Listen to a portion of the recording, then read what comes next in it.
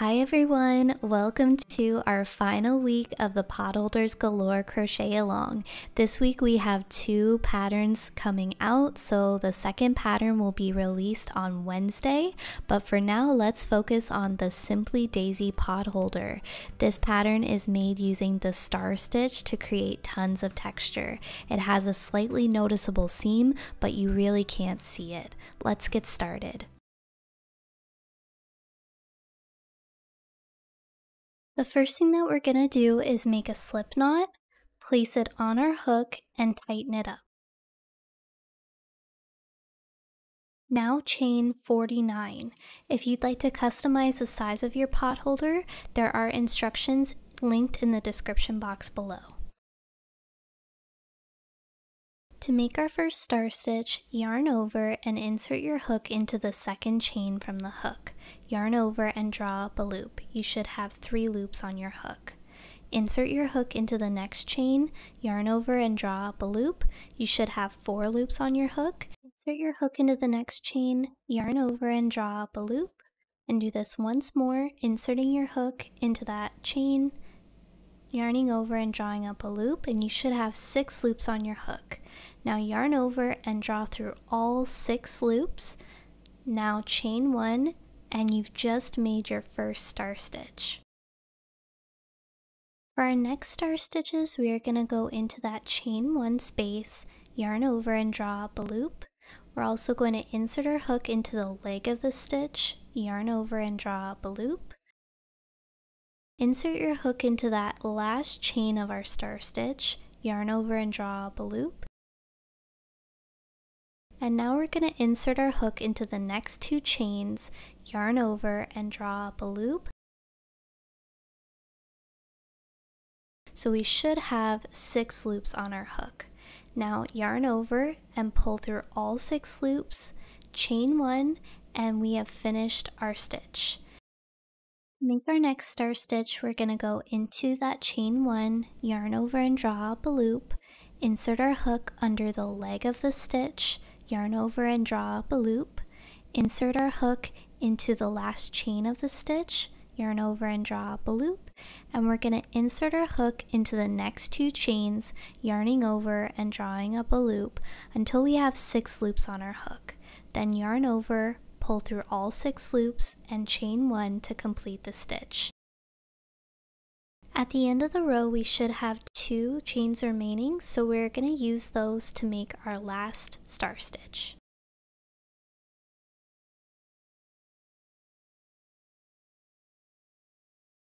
Alright guys, we are going to use our last stitch as a base so that we can start crocheting along the bottom of the chain.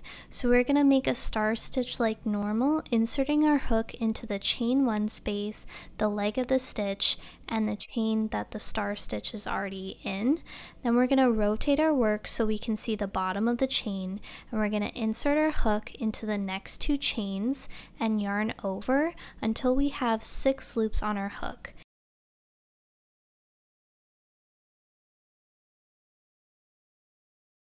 Now yarn over, pull through all 6 loops, and chain 1 to complete the stitch. Now we are going to continue to make star stitches all the way across.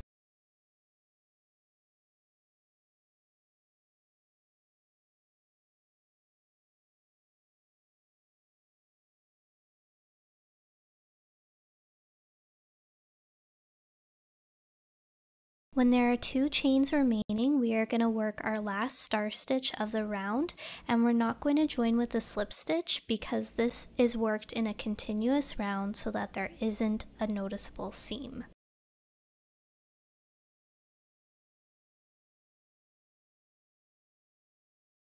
Round 2 is a round of single crochets, so we are going to insert our hook between the first and last star stitch, and we are going to make a single crochet. Mark it with a stitch marker so you know where the round starts, and then we are going to insert our hook into that first chain 1 space that goes along with our star stitch and make a single crochet.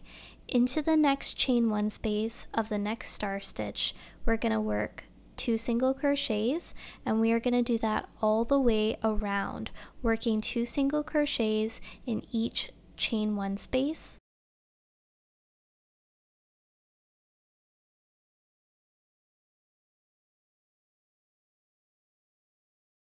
When we get to the corner, we're going to continue working as normal, making 2 single crochets in each chain 1 space.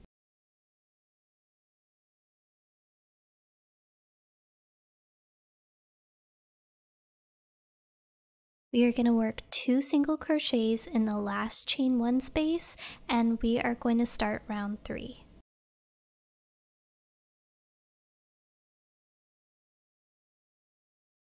To start round 3, remove your stitch marker, and we are going to make a beginning star stitch to start the round. So to do this, we are going to yarn over, insert our hook into the first single crochet, yarn over and draw up a loop, so we have 3 loops on our hook.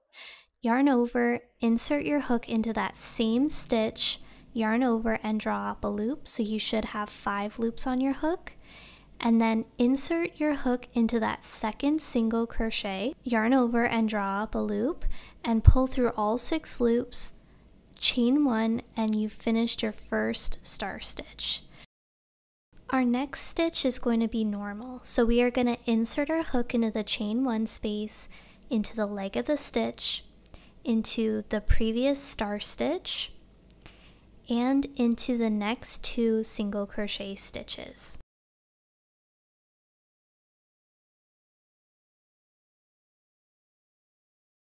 We should have 6 loops on our hook, so we are going to yarn over and pull through all 6 loops, then chain 1 to finish our stitch.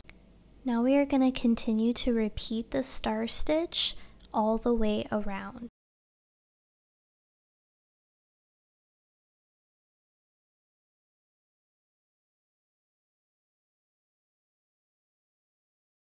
At this point, you'll notice that your work is starting to curl upwards, which is exactly what we want. When there are 2 single crochets remaining, we are going to complete our last star stitch, and that ends round 3.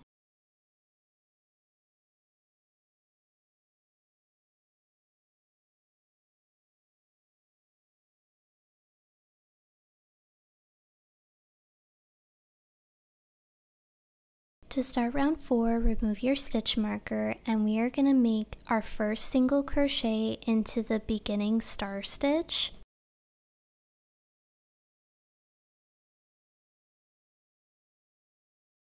Mark it with a stitch marker,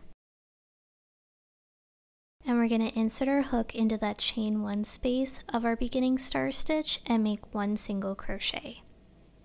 Alright, into every chain 1 space after, we're going to make 2 single crochets. The reason we work our beginning star stitch a little different is so that there isn't a noticeable gap between the stitches at the beginning and end of each round, so that makes our seam a little bit more invisible.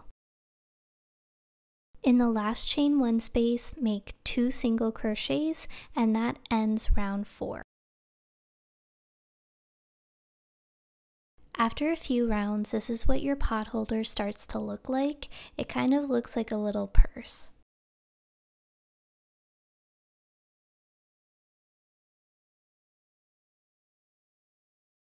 At the end of round 14, remove your stitch marker, and we are going to slip stitch into the first single crochet of the round.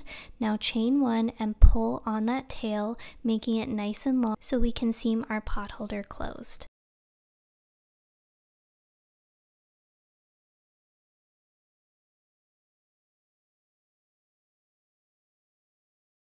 To fold your pot holder, grab each corner and gently push down into the center to create a square that meets on a diagonal. All that's left to do is seam our pot holder closed and add a chain circle. So this is done the same way as week 1's fairy dust pot holder. So I'm going to direct you to the video tutorial for week 1. There are timestamps included in the video to help you skip to the parts that you need. I hope you guys enjoyed making your Simply Daisy pot holders. If you did, please feel free to give this video a thumbs up. I cannot wait to see how your pot holders turn out. Just a reminder that the second pattern for our final week is coming on Wednesday, so stay tuned for that. I hope you have a wonderful day, and I will see you soon.